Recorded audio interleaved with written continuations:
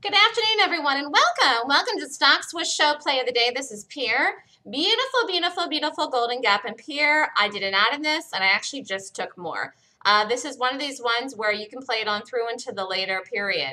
Again, this doesn't happen all the time. I will say this. In fall, because of the busy trading season in fall, and in earnings season, you can sometimes take these trades and hold them to bigger targets later in the day. That doesn't happen all the time. And if you want to get the move in the morning, get all out, that's perfectly fine. In reference to this, I had such a high level of conviction this today. I just had 100% conviction this today that I decided to hold this through to a bigger target, did an ad, and I actually even took more. Why? This is set up in a higher time frame now, and I mean, this is going. It's almost triggering on this 30. Yeah, this is a nice gap here.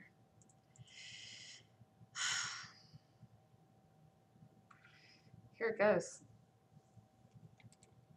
To figure out where this is actually going now. So the first target, well, the next target here is 1260, 1250, 1240, 1225, $12. $12 is a dream target on this today, and that would be insane.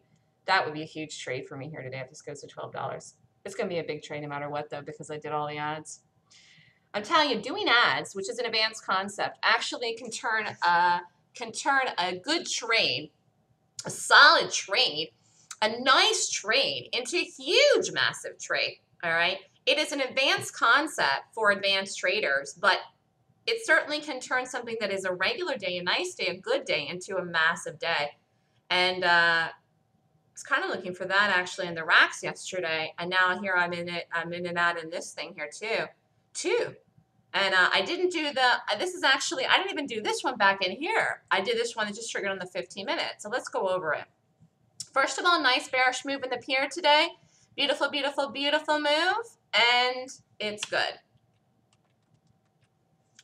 Took an aggressive entry in here in the morning. Got the drop. Rally back up. Did an ad in here. Got the drop. Okay.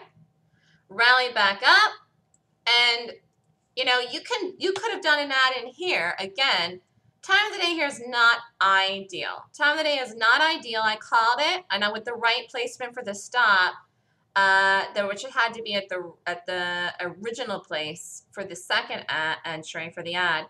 But then this triggered here in the 15-minute right here under 90 time of the day here, and this is good. This is what I like really about this. I also love the 8 moving average squishing down on top of this. I love this. And actually, this is really a nice place to do an ad in here because you're not really killing your price with it. I like to do ads where it's close to my price.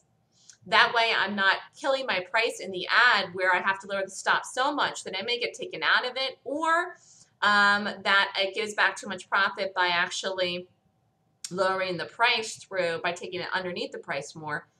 And to me, an ad is more like a confirmation and gives me conviction that the move is going to continue, that I'm going to get a continuation, a follow through of the stock to a bigger target. And that's what I'm looking for here in the pair.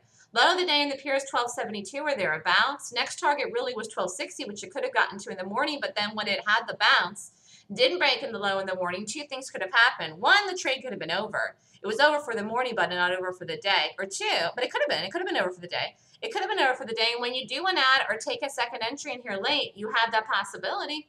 But I did get out of some of the profit of half of it in the morning in the first drop. Kept through half. That was the right thing to do now looking at this. This is a beautiful chart. What I liked about this was the overall weakness of the way that this played through in the morning. The fact that it didn't bounce off an exact number that I had written down anywhere. If it had gotten straight down to a target, I probably may have gotten out of the whole thing in the morning. But actually, even if you got out of the whole thing in the morning, you could have retaken the whole thing up here, not that far from a very nice price. So you have to be patient when you trade on later trades. What do I mean by late? Any entry that you take after 10:30, 10:45, 11 a.m., you have to be patient with. You might be in the trade till 2 o'clock. You might be in the trade till 3 o'clock, 3:30. So if you have to go somewhere, have a rush around, or don't have the time to wait for the trade to follow through, you don't get quick, fast, hard movements in stocks in the entries that set up after 10 o'clock. You get the ones between 9:30 and 10 that set up fast and go to numbers, which I always do. I always do those. It's just sometimes I'm all out of them in the morning, and sometimes I see the potential to go to a bigger number. which I actually do for this here in the pair. This isn't doing anything wrong. It actually looks perfect on every single time frame here, specifically the 15-minute and the daily. 30-minute is triggered now. This has set itself up, set itself to go, and is good to go here. And this is going to be a fantastic day here. And what is shaping up to be a really, really good week and a very strong month. In fact, one of the traders got out of something early today. I don't remember which one it was, this or the other pick, because he said he's had such a good month and he doesn't want to give anything back at all. So, but it's only September 18th, so there's 2 more weeks left to go in the month. Anyways, nice golden gap, bearish gap here in the pair. We will see where we go with this until the lunchtime period. Look, this is going, yay! All pair has to do now is to get under 1280, and we're clear to go. Time of the day is good here to drop and break the low of the day to 12 o'clock. Love the pair. And a really nice call by me today in the Stocks with Show Live trading room. Again, pick the best thing to watch, pick the best stock to short. Had my top pick, I said this morning, 100% conviction. And I'm not even going to look at anything else. And that's what I said. And when I don't even want to look at anything else, you know that it's good. So we'll follow this through, see where it goes. I am playing this sucker hard today, that's for sure.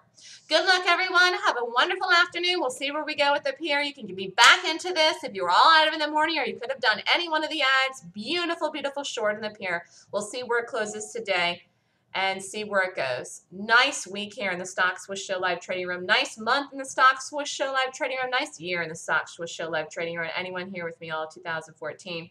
Hard to believe the year is over. In the next 4 months, we're going to be getting into the holidays. But we are going to maximize our profitability here in the fall trading season to the hilt. And Peer is a great example of this today.